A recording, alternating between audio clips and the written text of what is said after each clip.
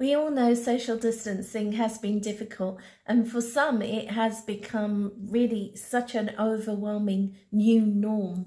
And especially when people have been staying at home and not seeing their friends and loved ones, it's been really quite difficult. And being able to celebrate social connections has had a lot of effects on our mental and emotional well-being. So if you or anyone you know has been affected by this, then please stay with me.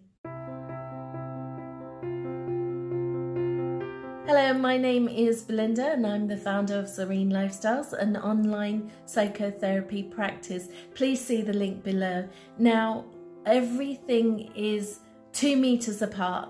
Some are taking this very personally, and as they are quite used to being social butterflies, and especially those who are vulnerable with their health, and most I know when we feel poorly we want someone there by our side, and it's been difficult not having that person there, and it's been quite devastating for those who have lost their loved ones or lost friends or the elderly due to this horrible ordeal that everybody's been going through. It's so sad, and my heartfelt condolences, they really go out to those people that were not able to see their loved ones and say goodbye. But I wanted to help people through the process, so here are a few tips to help you manage social distancing mentally. So tip number 1, it's okay not to feel okay. You are allowed to feel bad.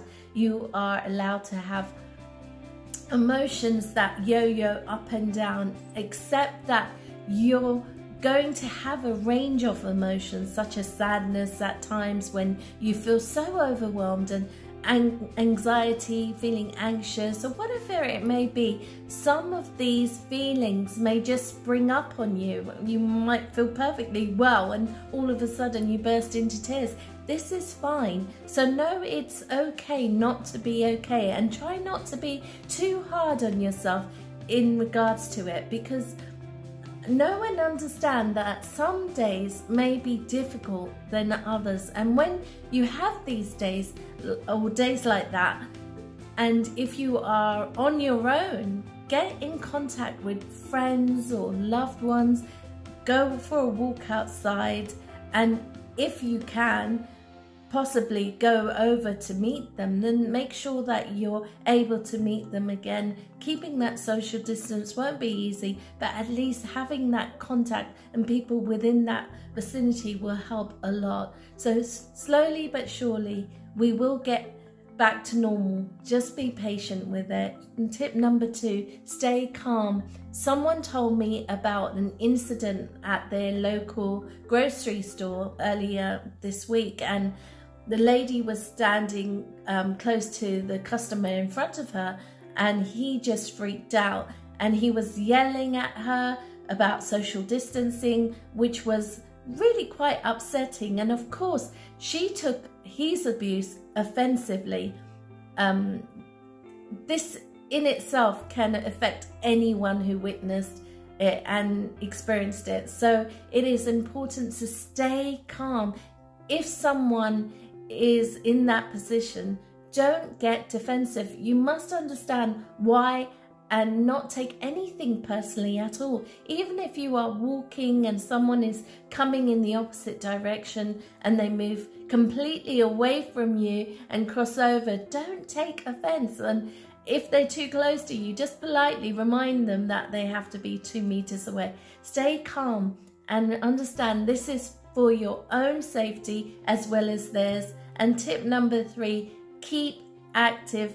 It is so important to keep yourself in a routine of keeping active, as this makes the day a lot more easier to get through. And as time goes by, the better you feel with structure. Now, whether you're online working or going into work now, have the momentum of what you would normally do in place, and know the only difference is, yes, keeping that 2 meters distance, but keep everything else normal as possible, like you're cooking, you're studying, you're reading, or walking the dog, or whatever you do, meditation and so on. These things help distract your mind and make coping a lot easier. Now, these are just a few tips to help support those who are struggling during challenging times. And if you wish to talk or you need any other professional advice, then please connect by clicking on the link below. I hope this video has been helpful, and remember, change your mindset and it will change your life.